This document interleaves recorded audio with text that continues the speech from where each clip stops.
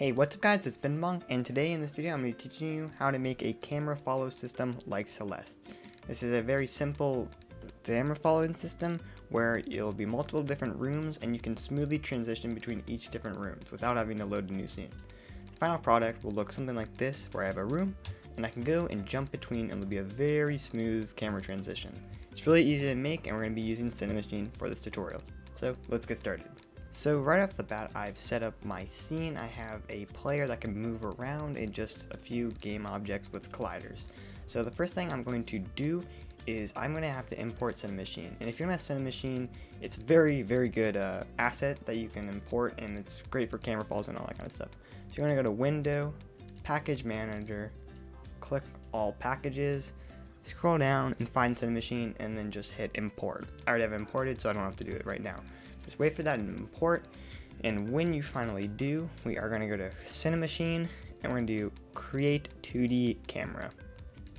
Now this is a virtual camera, and we're going to have to adjust this to our likings. As you can see, it is kind of a little bit funky right now, but we can get that working in just a second. So the first thing I want to do is in this follow, I want it to follow my player, so I'm going to drag that right here. I don't really like how this looks, so I'm going to change the orthographic size and just zoom it in a bit. And I also want this to go a bit higher, and so I'm going to go to my screen Y and move it up a little. This doesn't have to be perfect, so I'm going to do this really quickly, but you might want to make it perfect for the sake of your game. There's a lot of settings you can do with Cinemachine, so you can just tamper around these your own. There's a lot of really good tutorials on it, but if you already do have a Cinemachine tutorial camera already made, perfect. So right now we do have a really simple camera follow. It's nothing great. We could spend some time to make it better, but I'm gonna let that up to you. So for the sake of the tutorial, I want my camera to be limited to a certain room, so I can't move around and just be stuck in a certain room. So what I'm gonna do is I'm gonna click on my virtual camera, I'm going to add extension, and I'm going to Cinemachine collider and just add that. Next thing we're going to do is create an empty game object, and we can just call this room 1 or whatever room you want this to be. And you want to make sure, if you're using raycast, to have ignore raycast on. We're going to add a polygon collider. It has to be a polygon collider. Do not try to add a box collider or get away with that. Just use a polygon collider. Make sure to set it to is trigger, and we're going to try to set this to the size of our room. What I'm going to do is edit collider, or first I'm going to points. We have 4 points, so it'll be easier to edit. And I'm just going to drag this kind of to the point of our room, just to make sure that I can cover the whole space.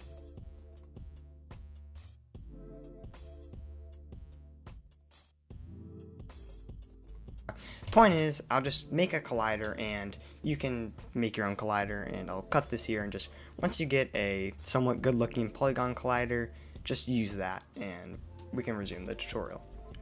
Now the next thing that we are going to do after I've made my room have a perfect collider pretty much matching things so my camera won't move, what I'm going to do is I'm going to click on my CV cam or whatever and just drag it in as I've already done. Now that I hit play, if you've done this correctly, your camera should not move at all, and it should stay still and not go on beyond the boundaries. So that's great.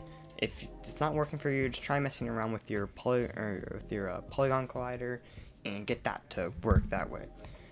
So now that we have this, we need to make a simple script. So first thing I'm going to do is I'm just going to actually before the script, I'm going to drag my CV cam under my room. And then I'm just going to duplicate this room, and I'm just going to drag it this way, and I'm going to make sure these do not overlap. The last thing you want them to do is overlap.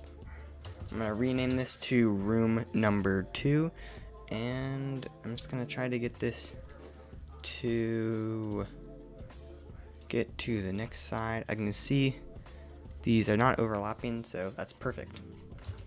Now that we have room number 2, we have CV cam number 2, let's make sure that our we have different polygon colliders. I can see this is room 2, room 1. It's in this cam, let's actually get in this cam 2 and cam 1 just so we remember. That is room 1, so perfect. That is room 2, and I'll do that, so that's really nice. Next thing we need to do is make a script to manually switch between these cameras, as when we're in this collider, we want it to be on this camera, but when we go over to this collider, we want to be on this camera. So let's make a script right now. Let's create a C# script, and let's just call this room or room manager or whatever you want to name this, and let's just open that up, and here we go. So the first thing we want to do is make a reference to our virtual camera, a public game object, and just call this virtual cam. The next thing we're going to do is we can just delete start and update, and let's make a void ontriggerenter 2D, and let's just name this collision to other, just so it's more clear. And we want to check if our other dot compare tag is to our player, and we want to make sure to add the player tag to our player. So whoever your player is, add the tag player to him.